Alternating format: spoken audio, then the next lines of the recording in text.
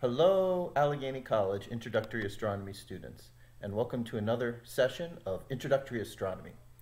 Today we're going to be covering the material for Monday, April 13th, the beginning of time. We'll be talking about the Big Bang Theory, and we'll be covering the first couple sections from Chapter 17. I like to start with the astronomy picture of the day, and I chose one today from back in 2014. And what this shows is something that we're going to be talking about in more detail today.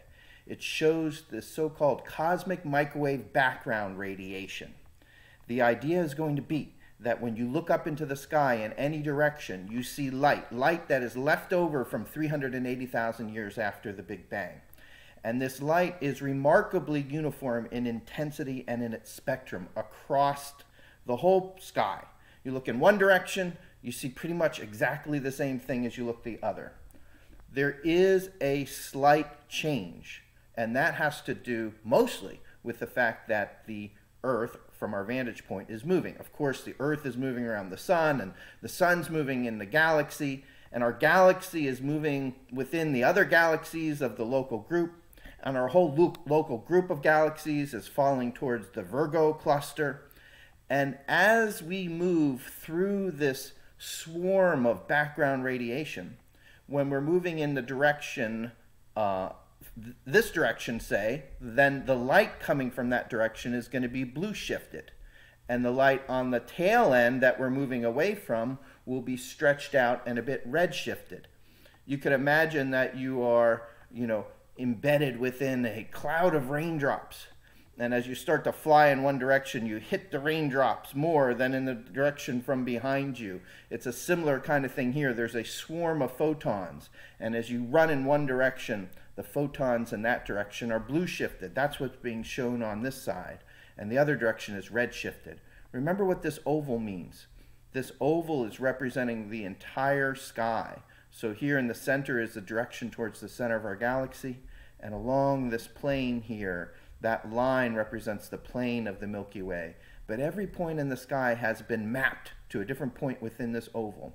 So this red portion over here is actually 180 degrees away from this purplish blue portion over here.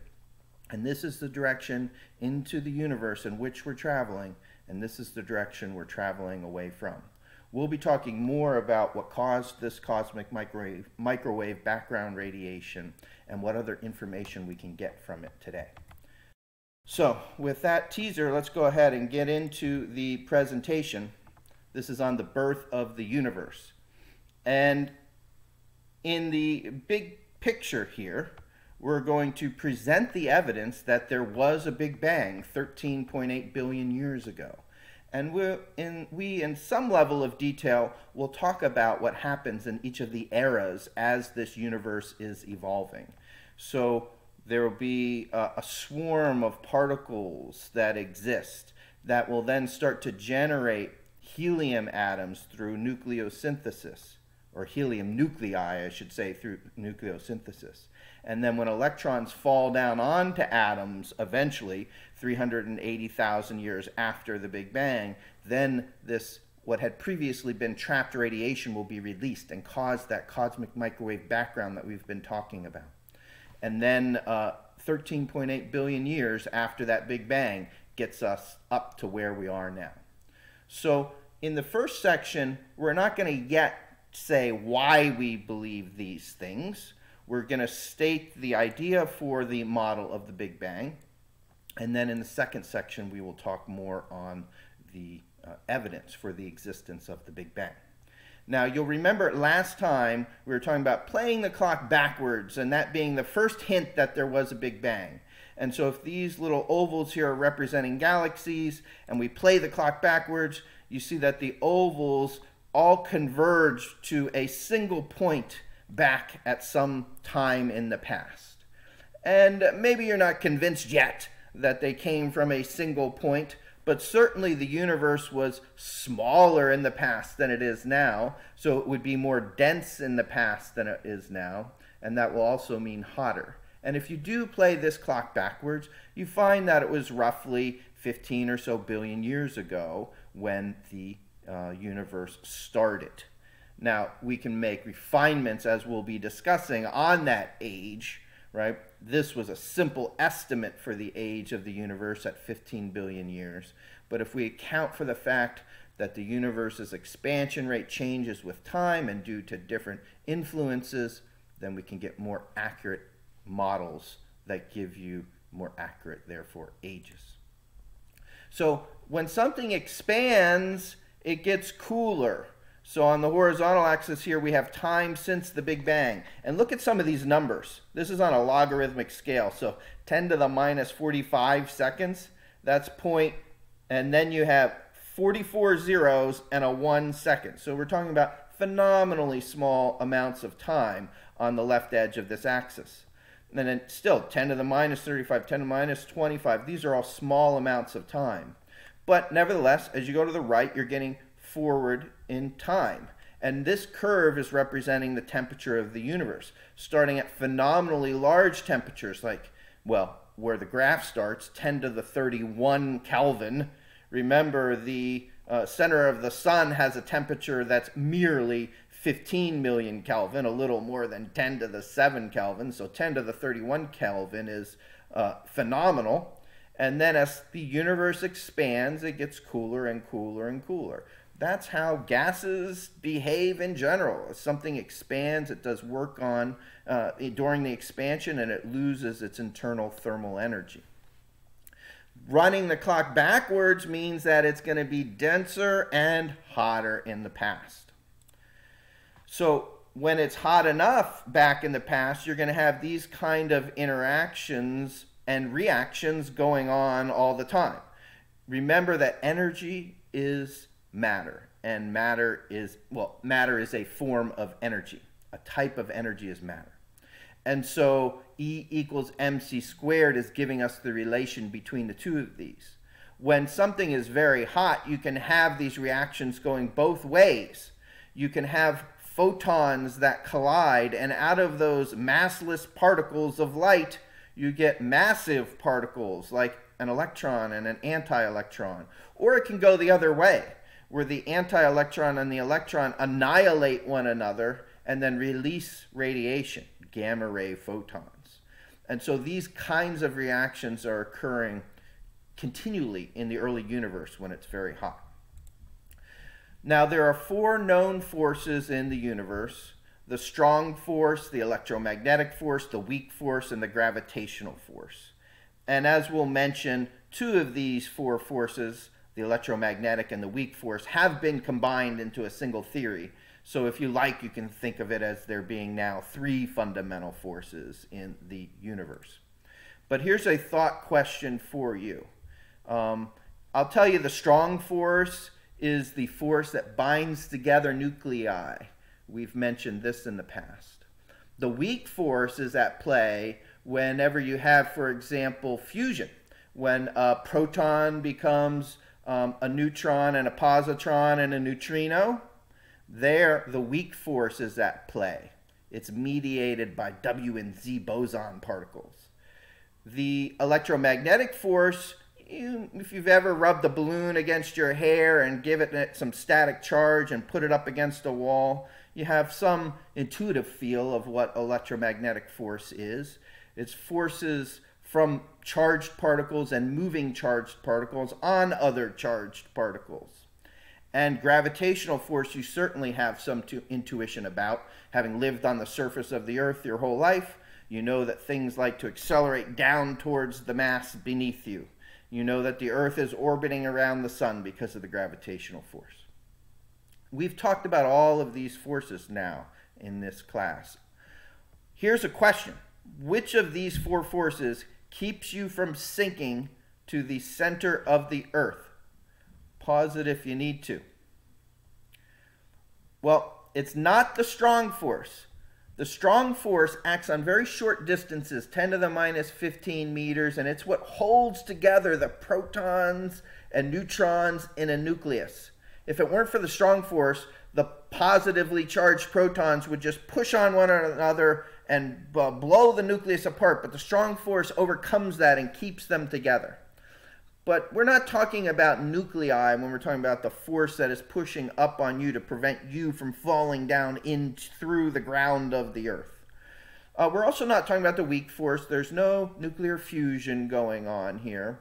And it's not gravity that's preventing you from sinking to the center of the Earth. It's gravity that's pulling you down towards the center of the Earth.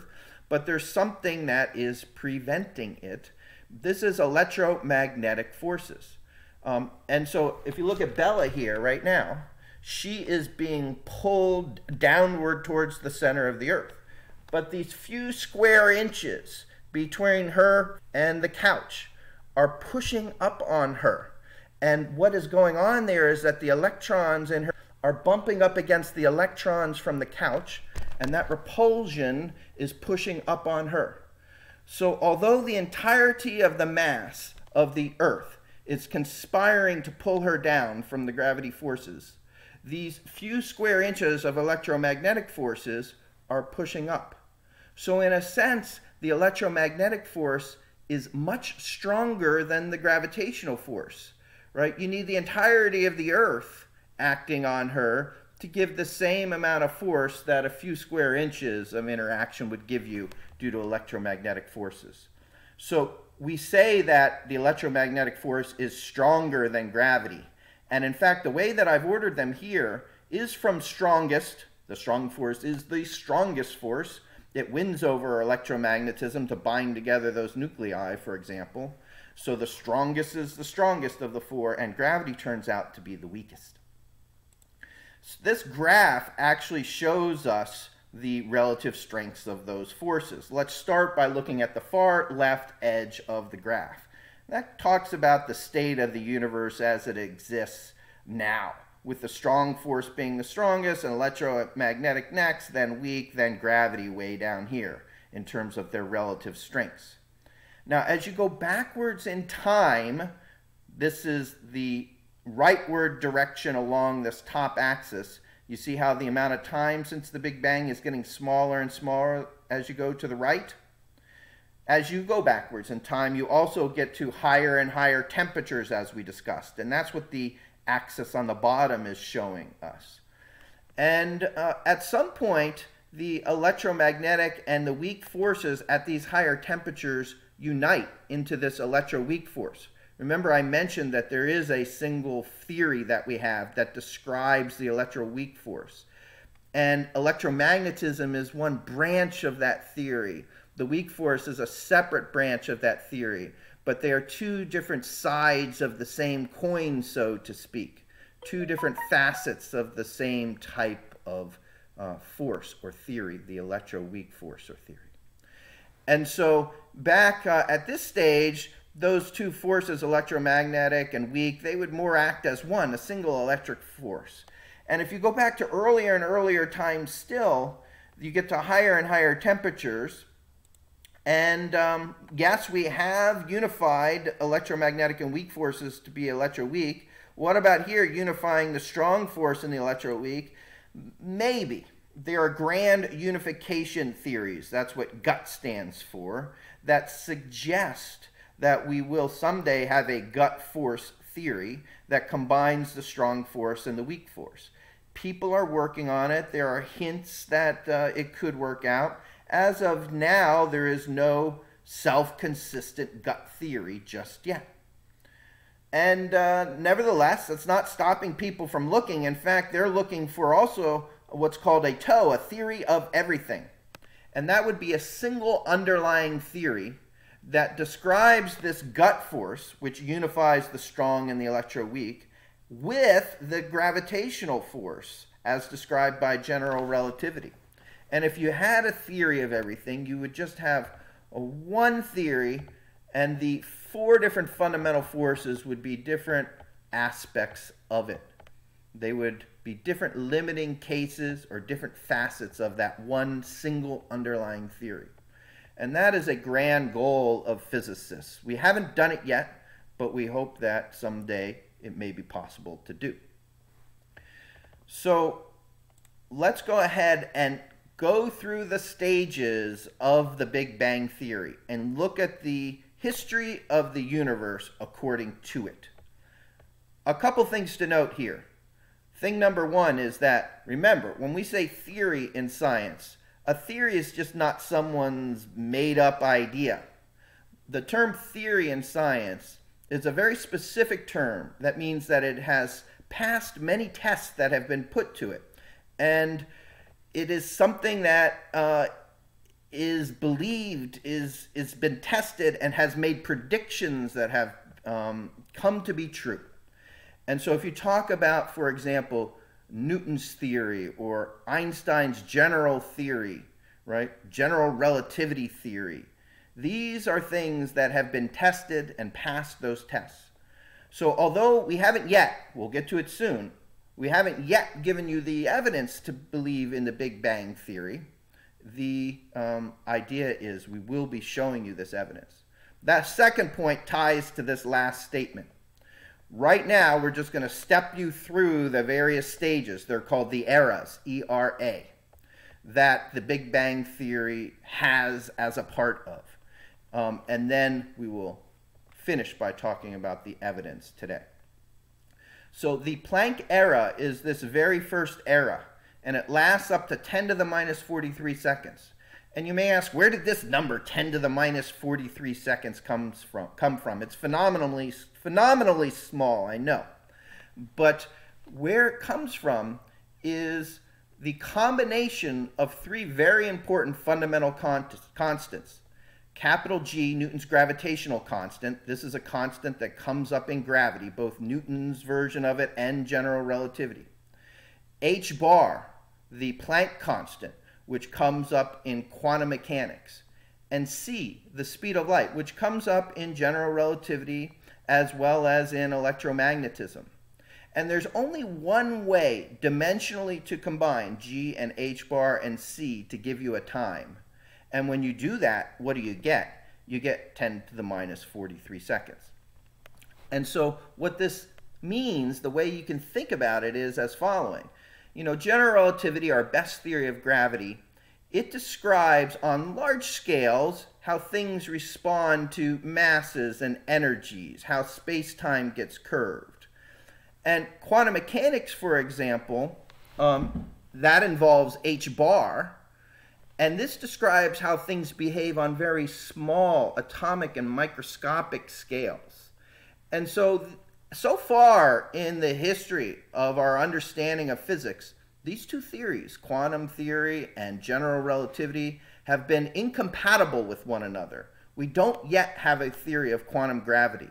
We don't yet have a way of explaining what happens when you have masses at such small scales that quantum mechanics starts to become important. So when we say things like in general relativity, there's a singularity at the center of a black hole, we're making some assumptions about our theory. And that may be exactly where our theory starts to break down. General relativity may start to break down when you start to get to these small scales. So what does it mean to combine G and H bar and C?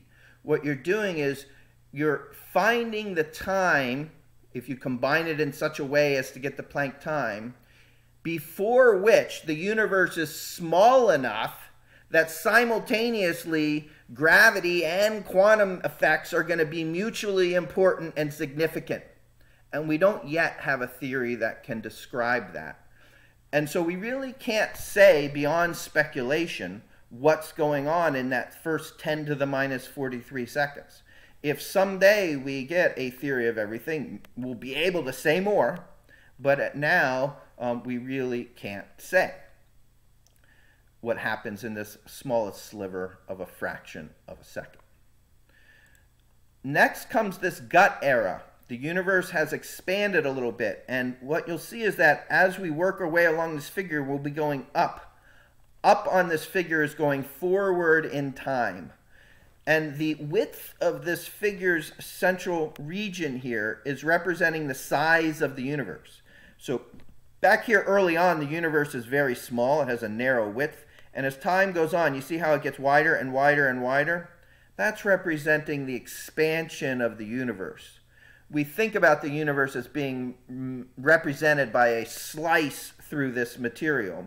So we're not showing all three spatial dimensions, but any one of these little ovals that you could imagine as a slice through this central region is representing the universe at one moment in time.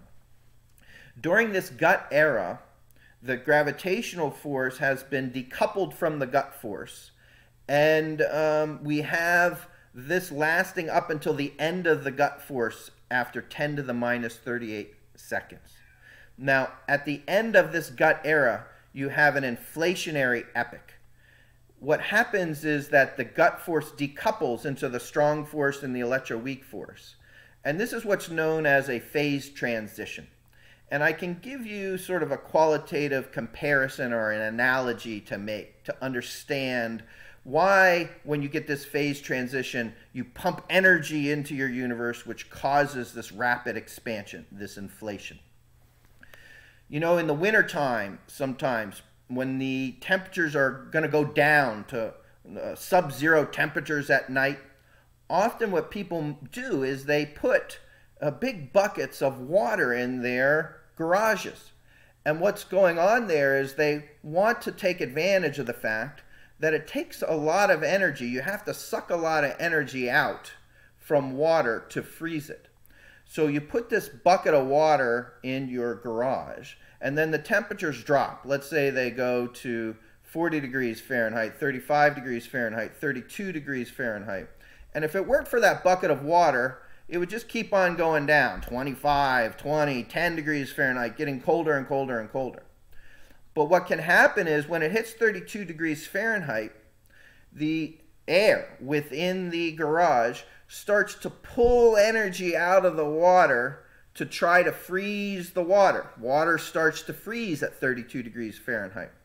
And when it goes through that phase transition, a lot of energy gets released to the air in order to freeze it into water. And so as a result, because you're taking energy from the water, putting it into the air, the temperature in that room doesn't drop as much as it would have otherwise. The garage stays warmer. It holds at 32 degrees Fahrenheit for a while the water freezes. And then it might continue to drop after that, but not as much as it would have otherwise. And so this is a qualitative analogy, but the same kind of thing is going on here. The universe itself is going through a phase transition when this gut force decouples into the strong force and the electroweak force. And as it does, energy is pumped out into the universe, which causes this rapid inflation. It's a type of anti-gravity that causes it to expand exponentially during this inflationary epoch. So we're still talking very shortly after the Big Bang, 10 to the minus 38 seconds, and we're now entering the electroweak era. Remember, this is when the strong force has been decoupled from the electroweak force. And so we call this now the electroweak era. During this phase, we have a soup of particles. You've got photons. You've got quarks. Quarks are what make up protons and neutrons. There's 3 quarks in each one of those nucleons. You have electrons. You have W and Z bosons, those particles that I mentioned that are short-lived during fusion processes. Well, here they're flying around in plenty. You have matter and antimatter, most likely weakly interacting massive particles. Those are known as WIMPs. All the particles that you can think of are available. These are very high temperatures at this point, and so it's possible to make a whole slew of different types of particles and keep them separated from one another.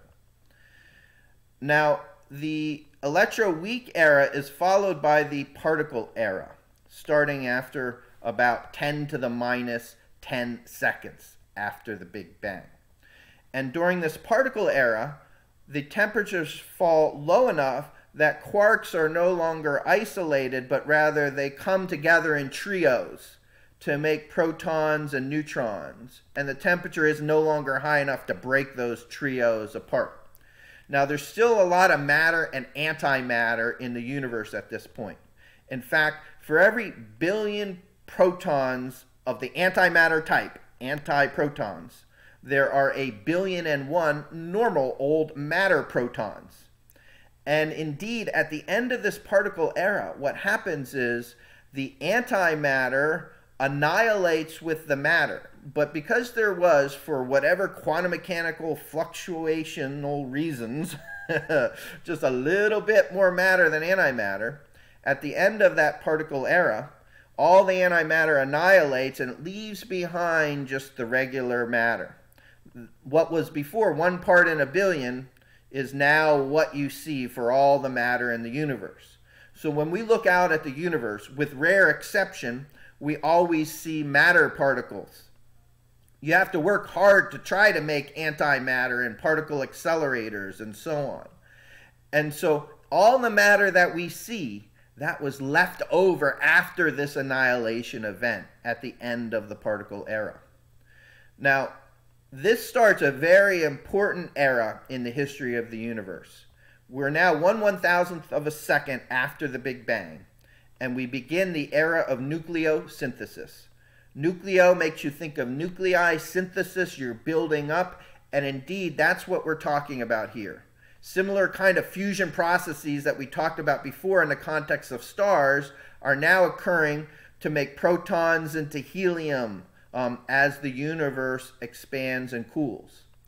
And so protons and neutrons form together to make deuterium and helium-3 and helium-4, and as we'll discuss, trace amounts of heavier elements than that, like lithium-7 and beryllium-9. But essentially, that will occur for 5 minutes as the universe expands. And at the end of 5 minutes, the universe is no longer dense enough for fusion, for the nucleosynthesis to occur. So when it spreads out too much, the protons aren't going to hit each other as often to make the heavier elements. So that 5-minute mark transitions us from the era of nucleosynthesis to the era of nuclei. It's not the era of atoms yet. An atom is when the electrons have fallen down onto and are orbiting around the nuclei. It's still very hot in our universe. And so we have our nuclei, like protons, nuclei of hydrogen, but also helium-3 and helium-4, especially nuclei. But those helium-4 nuclei, for example, they've got 2 protons, 2 neutrons. But the 2 electrons that you might often associate with a helium-4, they're not on the nucleus, not as an atom. They're out flying around free. They're called free electrons. So the nuclei might be going one way, the electrons are going another. It's still too hot. If an electron happens to fall down onto a nucleus to make an atom, very shortly later it gets smacked by something else and the electron flies off. So you don't have those neutral atoms. Light still exists in plenty. When that matter annihilated with antimatter, you release lots of radiation. Now, radiation only travels very short distances before it bounces off and scatters off those free electrons. And so we call those trapped photons.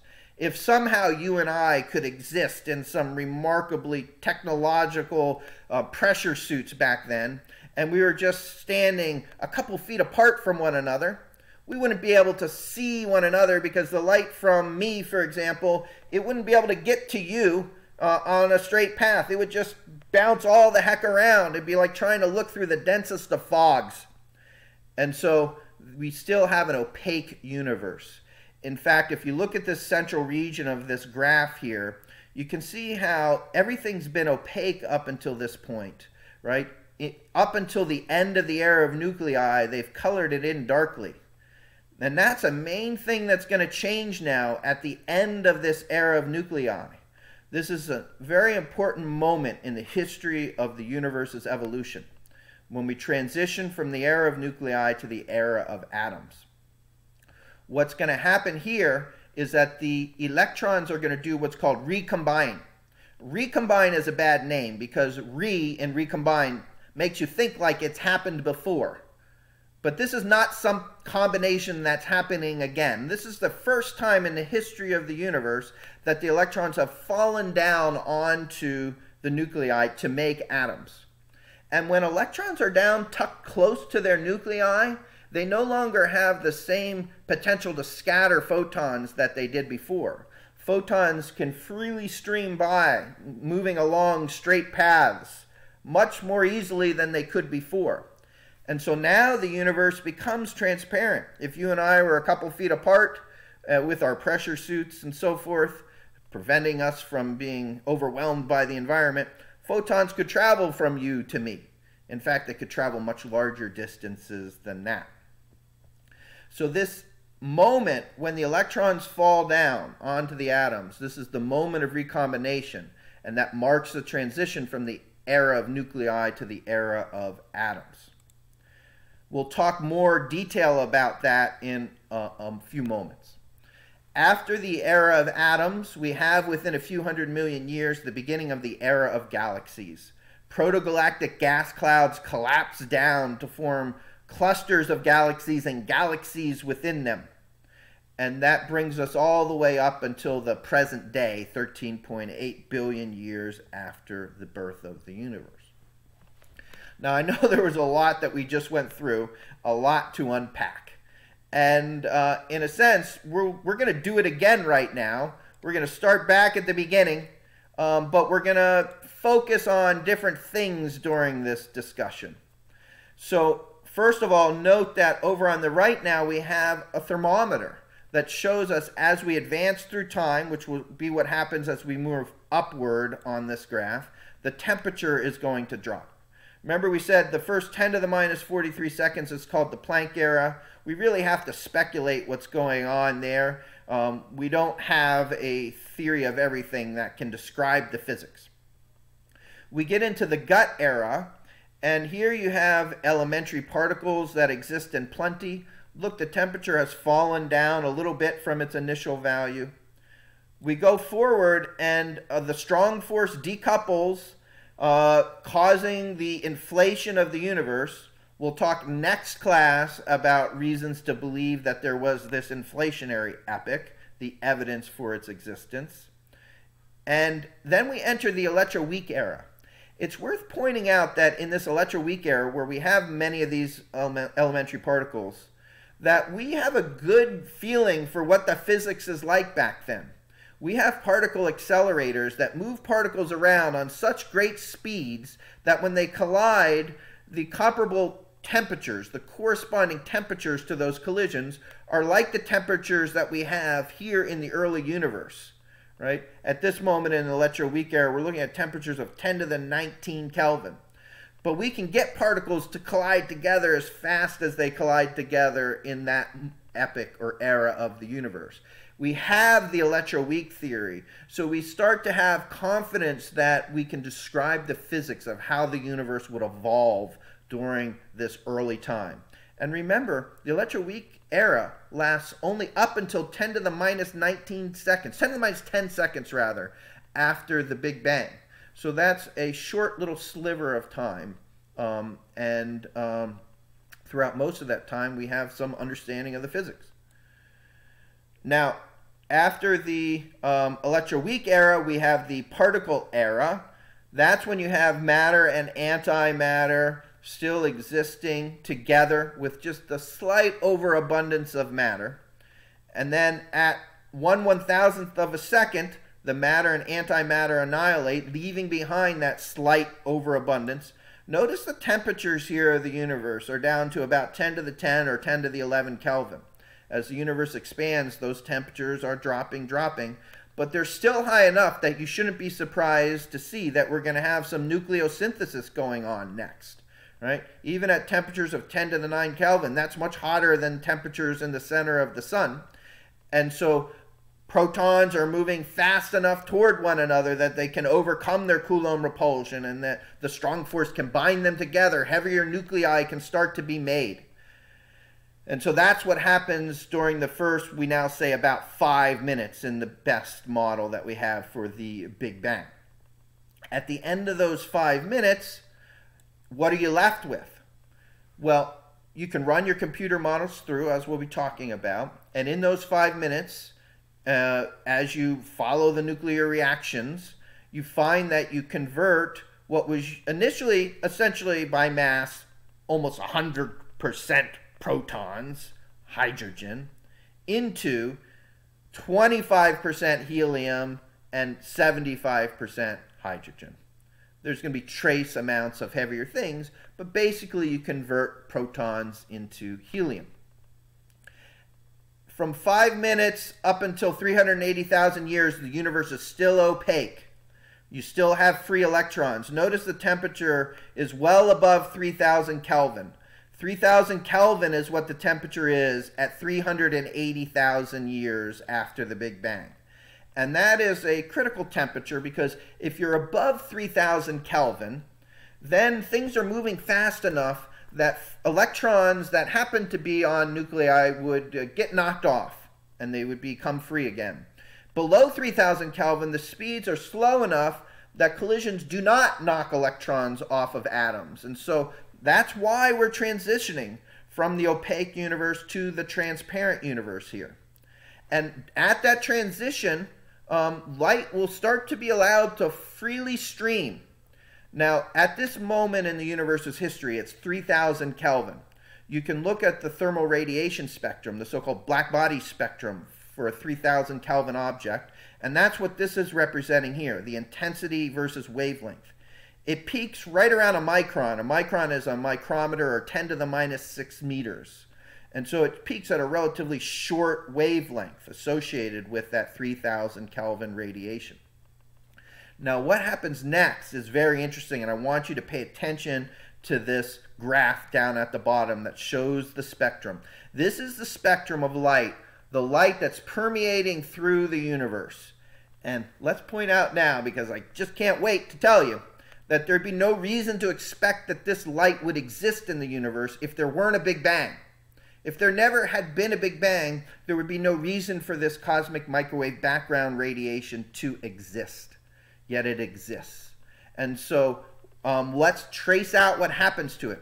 As the universe expands, the light within it expands with it. This is a different kind of redshifting. We talked about Doppler redshifting. This is known as cosmological redshifting. The universe stretches out the light within it as the universe itself expands. And so as you watch this spectrum down at the bottom, look at that peak there. It's being moved to progressively longer and longer wavelengths.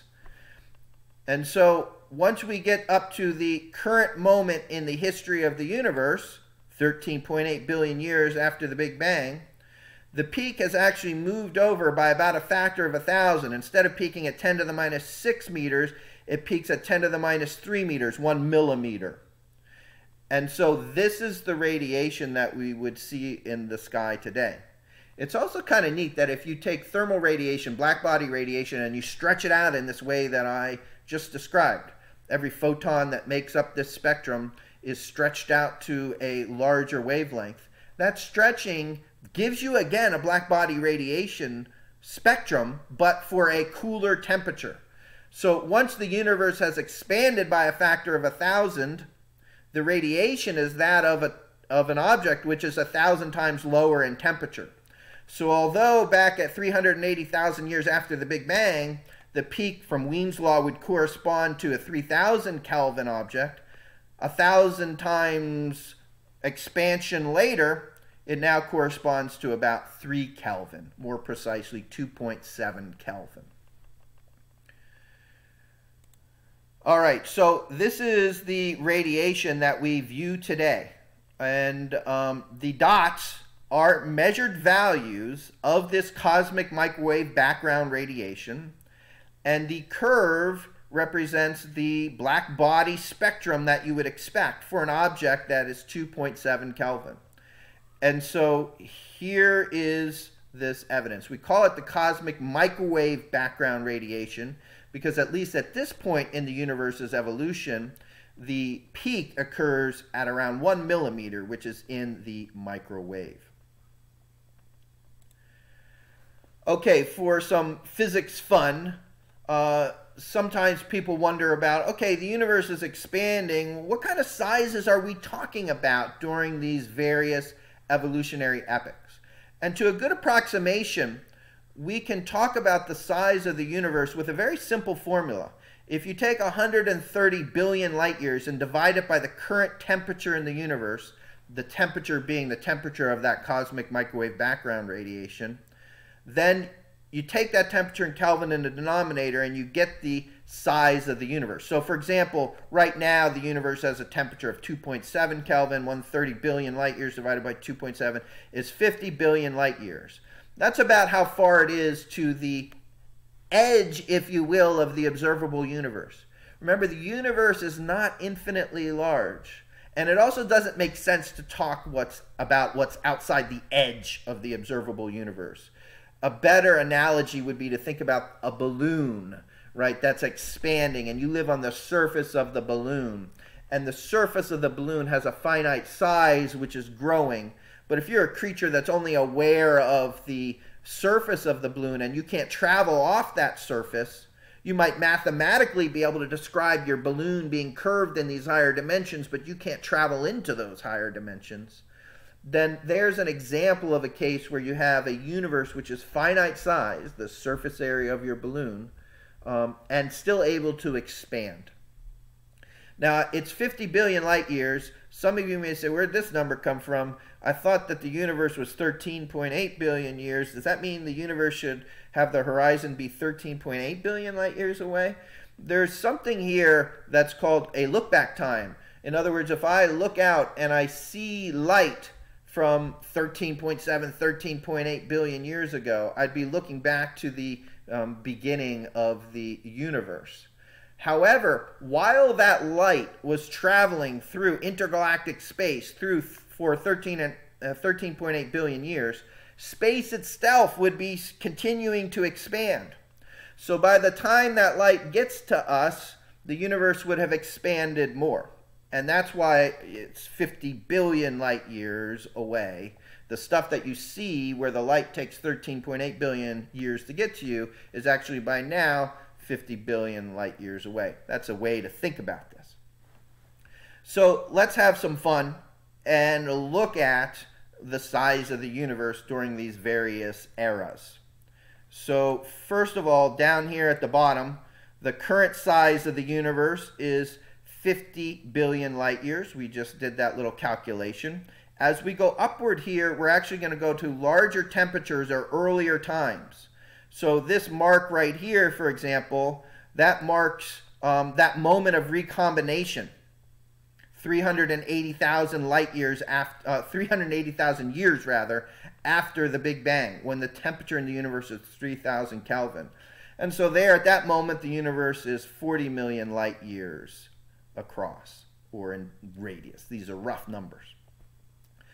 And so if you go back further to the moment between the era of nucleosynthesis and the era of nuclei, so when the helium stops being made, the size scale of the universe then is 100 light years. Remember, the distance currently to the center of the galaxy is 28,000 light years. So 100 light years is relatively small. It gets smaller, though. At the beginning of the era of nucleosynthesis and the end of the particle era, the universe is 0.1 light years across. Remember, it's 4 light years to the Alpha Centauri system.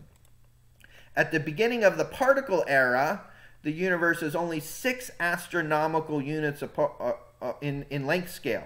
So you can barely fit the inner solar system within it. Of course, there's no solar system that exists then, but comparing it to structures that exist today. Now down at the bottom here, we have these last couple scales that we were talking about, the transition from the electroweak era to the particle era when the universe was 6 AU, we just mentioned. But now if we go all the way back to the beginning of the electroweak era, roughly where we can still trust the laws of physics that we have, the universe was a centimeter in size. So somewhere during the electroweak era, the whole universe was the size of, presumably you're in a room right now, the room that you're within. Right? A centimeter, remember, there are 2.54 centimeters in an inch, and so a centimeter is this fraction of an inch, and all of the universe is embedded within it. If you go back to the beginning of the gut era, then the universe is 1/100th of a millimeter. Remember, if you've got a metric ruler, between the closest tick marks on that ruler, that's a millimeter, and we're talking about 1/100th of that. Now, if you keep going back, you know, it's hard not to ask questions like, what happened before the Big Bang? And of course, we don't know. And we don't know that that's even a meaningful question, right? It may be that that's unanswerable. But there are people out there, smart people like Ed Witten, for example, who works at the Institute for Advanced Study in Princeton. He's spent a career working on mathematical physics, things like string theory. And if you want to read about, for fun, things like what happens before the Big Bang, you want to read about brain cosmology. But here, brain is short for membrane, not B-R-A-I-N, but B-R-A-N-E. And these membranes are these higher dimensional membranes that can exist in what's called the bulk, and they collide with one another. And at those points of collision, you get the Big Bang, the creation of the universe. This is perhaps tied to multiverse theories that you may have started to hear about, right? In the multiverse, there are many universes. Uni means one, right? Multi, many. And so the multiverse theory is not something that's currently testable. The idea, at least in certain types of multiverse theories, is that these multiverses are all causally independent from one another.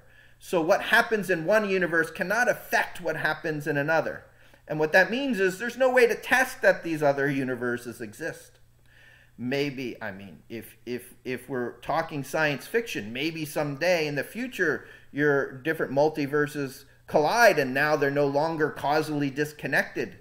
But really this is a matter of not science, but science fiction at this point. So, fun things to read about if you do want to look about and think about what might happen before the Big Bang. The answer to today's reading quiz will be, the Big Bang is fun. The Big Bang is fun. And if you like, you can spell fun, P-H-U-N, because physics is fun. The Big Bang is fun. The last thing that we're going to do today is, in the final couple minutes, start to give you some of the evidence for the Big Bang. Now, the first piece of evidence is something that we've been hinting at this whole 50 minutes. The cosmic microwave background radiation exists. We see it. Remember, the way that it exists is that light is trapped before 380,000 years after the Big Bang. These little yellow squigglies are representing photons. And notice that they are bouncing off those blue dots to represent the free electrons. And so they don't go very far before they bounce. As you move to the right on this diagram, you're going forward in time. That means the universe is getting cooler and cooler. And at this moment, when the universe passes through 3000 Kelvin, that's the moment of recombination where it transitions to those photons just traveling freely. So no longer are they trapped, but rather the universe is now transparent. And so if we play this little interactive figure over on the right, we'll be able to see that perhaps more clearly as it plays out. The thermometer shows us the temperature. At the beginning here, it's 6,000 Kelvin in our universe.